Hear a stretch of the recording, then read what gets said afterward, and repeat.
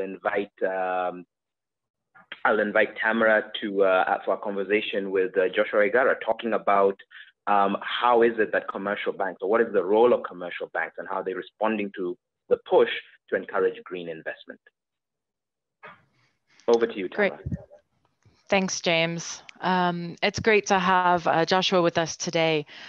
Joshua, thank you for joining us. I think that KCB has been a real leader in the sustainability space, being one of the first private sector players to launch the your sustainability report, which was mentioned earlier. As Mark said, we don't have a lot of time, so I'm just going to dig right in. I'd like to congratulate KCB again on achieving becoming an accredited entity under the Green Climate Fund. And I'd love to hear from you. Why did KCB Group decide to go down that process, which is difficult? Joshua? Thank you very much, Tamara. Let me also use this time to appreciate Dr. Julius Muya, who spoke earlier, Her Excellency Jen Marriott, the British High Commissioner, Dr. Patrick Njoroge, who is on the call, Nick Nesbitt, and colleagues who have spoken. But I'll just give you a small background on our own journey for sustainability as a bank. And this is more than a decade ago. And Nick Nesbitt mentioned around the private sector has been very much connected to really embodying and taking action for elements of impact on climate change. And so the rationale for us at that time was threefold. First to be recognized as a good corporate citizen in the markets that we operate in the region, being the largest bank here by asset base. And secondly, to enhance environmental and social governance in decision-making. And thirdly, to tap into potential for green and climate-related portfolio for businesses across the country and in the region. So we started that journey before. And therefore, this premise has been easy for us to decide for KCB to participate in the accreditation process due to what we see as potential and opportunity for green economy, climate-related portfolios that are yet to be fully tapped into the market, and finally, to align ourselves with SDG 13 on climate action. So for us, our engagement with stakeholders, and particularly our shareholder and investors, have always had a concern about running a sustainable business that considers the priorities on environment, society, and governance around disclosures and reporting. Therefore, our objectives seems to be aligned today, even from stakeholders, with their expectations around environmental and social governance mechanism in place to run our businesses. And therefore, it was easy for the journey for us to go for the accreditation, despite the process being difficult. We think it's the right way for us to go as a financial institution, Tamara. Oh, that's great. Joshua, how long did that process take?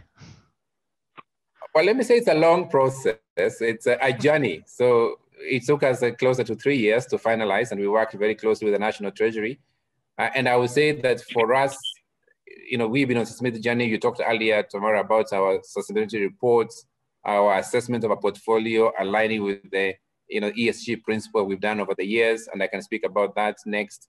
But overall, I think it's been we today are the 5th financial institutions today to be accredited on the Green Climate Fund. Yeah, no, it's very exciting. Now, as you know, we've discussed in the past that the process was difficult, but it's worth it. But the real challenge is going to be finding bankable projects, bankable green projects. So what do you think that the public and private sector can do, perhaps together, to really unlock the bankable green projects here in Kenya and across the region? Earlier, the PS spoke about the importance of private and public partnership, private and public financing working together and cooperating on doing this. So what ideas do you have for how that could be done? So I would say a lot has been happening. The leadership is a big part of the investment that we make and the change in the processes that we follow. So we worked very closely with Dr. Julius Muya, the PS at the National Treasury, on this particular area in the last couple of years. And I will speak more specifically on the role of commercial banks, because really, yes, I recognize that there is a complexity. And for me, the role of commercial banks is to be at the nexus or conduits of green financing instruments, increasing awareness of this facility in the private sector, advising and to some extent engaging in capacity building to process green projects, support developers of this project, ensure their proposals are investment ready for being able to be considered and approved. And that complexity, which in a way can be seen in two aspects, stringent standards or what is seen as high cost of preparing project proposals, may be a barrier. But now that we've been accredited, we have the knowledge and capability. I see this as a joint responsibility It's collective action for banks and their customers, which is what I think the industry will be able to take on as a financial sector. And this is a big opportunity for us as a leader. Now, at KCB, we believe that main avenues for raising awareness and training of our products and services, committed to growing our green lending portfolio by at least 15% in the next 2 to 3 years, is something that will make us achieve that milestones. And the government has also passed a number of climate change regulations on energy, on plastic ban, on waste management. And the National Treasury is the National Designated Authority for the GCF. It's further responsible for writing a no objection letter for all proposals brought before it. So, and then the private sector and the government can work quite closely. I heard Dr. Yusuf mentioned about the work we can do both at national level, supporting Kenya's Vision 2030 in terms of projects, the Big Four agenda and the SDGs, very aligned, working with the counties. And this can provide greater clarity on the county climate funds, the energy investment plans. The private sector can provide a lot of activities to manage those projects. So I see a midwife portfolio for banks to be in the forefront. That's why, as a leading bank, I'm glad that we are here and we are accredited already to be able to support, provide new imagining area of lending, and perhaps new ways of matchmaking between project developers and financiers for green development with minimum social and environmental impact in the communities. These are areas I believe that will unlock and ease in the process. As we do a couple of projects we're looking at today, Tamara, the process gets easier by day. So we learn by doing. That's great. And even before the GCF accreditation, you already had a green portfolio, or at least a percentage. What percentage would you say of KCB's banking lending portfolio could be considered green now? And you mentioned you want to increase it by 15%. So it's good to know what base you're coming from. So we do an annual assessment in the last 3 years, and we have published this information in our annual sustainability reports. The last year, 2018, we assessed our lending portfolio to look at a feel for potential of green. It ranges between 15 and 18% for our current portfolio. So our ambition is to double it in the next 2 years, which I think is a good baseline for us, mainly in agriculture, real estate, manufacturing, transport, and clean energy. Now, we also do a very rigorous environmental and social due diligence with facilities every year. We normally do between 400 billion to 500 billion a year, which is a single largest assessment. Last year, Tamara, we were down because of COVID-19. Our assessment was shy of 100 billion shillings.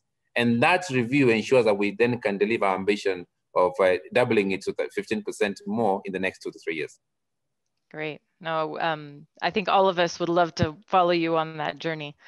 You mentioned that your shareholders and stakeholders were really supportive of this process and the sustainability objectives overall. But what resistance have you experienced or do you expect as you continue down this journey? So I will confirm that we do expect resistance. You know, it's a matter of meeting our own ambitious targets on the Sustainable Development Goals. And for us as a key partner who was already in creating the UN Principles of Responsible Banking for climate change targets, we see that people will get concerned. But our journey has been quite strong in the last decade. So I would say perhaps 3 barriers for us. One is the lack of awareness. It's a complex process for us, and the high cost of completing a qualifying project proposal for green loans, especially for our accredited agency like the GCF. So that's one area I will see that a bigger challenge for us. Internally, a lot of learning and building capabilities around our own organizations. So we are building that over time. We changed our process. We will train in excess of 3,000 of our full-time staff on this process, increasing awareness internally. So that's an internal match. And we run it through what I call sustainability champions in every division, in every branch, in every market that we operate. And perhaps more importantly is understanding the bank's emission profile. Because ultimately we have got our emission target reductions. We do have our decisive action to reduce them, to manage costs and bring efficiencies, and perhaps bring innovation and automation of services. So what banks must do today is to build sustainability, to build their businesses, to safeguard the planet and future generations.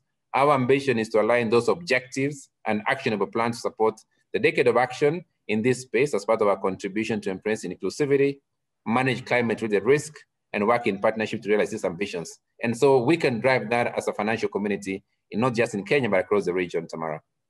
No, that's great. And we've already discussed COVID-19 a bit, but do you see COVID-19 as being a barrier to your sustainability goals or holding you back in any way? mean, I would say that more than not, it has shown us the reason why we have to build resilient businesses. And perhaps COVID-19 shows the reason why sustainability is as critical for businesses than ever before. The new ways of working, and we spoke earlier from Dr. Muya around some challenges we've seen before. You know, locusts were a big problem a year ago, even before COVID-19 came. We had water shortages, we had challenges here in our regions. So what we have seen is perhaps, and I see a great opportunity as a large financial institution to be able to start afresh. It is a mobilizing action, collective responsibility for us to have a single-minded agenda to be able to build businesses that are, you know, perhaps for us is climate finance initiative to drive our level of portfolios that we have. And I think it's perhaps the huge opportunity we have. So I see something else I like to mention is even on areas like digital, where we spend a lot of time providing solutions for our customers, accelerating the digital financial services, enabling payment platforms, which we didn't have before. What COVID has showed us is those opportunities have actually exploded. Today, we've seen, you know, our transaction increasing by more than three times during this period because of the opportunities. So I would say to you that I see a chance for opportunity. I see difficulties, but in the recovery of building back better, I see a chance for a big opportunity in a couple of areas in our region. Absolutely. No, that makes a lot of sense. Well, we have a question from the audience. Let me read it to you. Are there any awareness raising programs by the bank to present to the private sector and even the counties the opportunities the bank is offering in the green finance space? Has the bank developed any guiding document to inform and guide the private sector involvement and the counties? So that's part of the work that we're doing now, you know, part of last year and this year. So that's a lot of the work to be done is about developing capabilities, providing awareness. We have a very strong internal team today, which has been trained and certified across our whole divisions, both in our large businesses, medium and small enterprises, and startups. And we do look at different kinds of sectors, and they're all different. So I want to give you some examples. In agriculture, we have a huge advisory team ready to be able to work at national level and county level. On off-grid solar and clean energy, which we see as a huge opportunity. If you look at the statistics, we have a lot of activities, not just in Kenya, but in the region. On green buildings, again, an area that specifically we see responsible for 28% of global energy-related CO2 emissions in 2019. A lot of opportunity for us to be able to go into there. And then finally, on solid waste management is an area where principles of circular economy can be applied. So if you start at those four, will be key areas where we have specific capabilities, and we work very closely. We happen to be the only institution that works closely with all the 47 counties here in Kenya. So rolling that out and working closely with the National Treasury, I believe that we are able, and we already have some projects today. We have proposals we are looking at. Even before accreditation, we did have close to 6 to 7 proposals we are looking at today, Tamara. That's great. Now get a head start on those because as you said, it does take time to get those through. Another question, would a green portfolio be considered less risky and therefore attract more attractive lending terms than a non-green portfolio? What's your perspective on that? So when you look at it today, I would say that the answer for most projects is yes. We're looking at the different areas. Some of them, like energy today, we see a lot of opportunities for them to have an actions for a competitive pricing for them from where we are. It contributes to the long-term ambition for the bank, the way we have today. So that answer is yes. The bigger problem for me that I see, or the challenges, will be bringing together those projects and making sure that the accreditation actually happens and the documents are all brought together. That, I sense, will be one of the challenges we're going to overcome. We haven't seen in our own experience today that competitiveness or pricing has been a bigger challenge today for this kind of project. I think it's the other way around. How do you get everyone aligned? How do you deal with the barriers that I spoke about earlier? How do you have more individuals focusing on converting and assessing their portfolio on this criteria that I mentioned earlier, doing the due diligence for an annually basis, and then dropping some sectors, which we are not actually doing any business with ourselves. And we do have an action plan at the industry.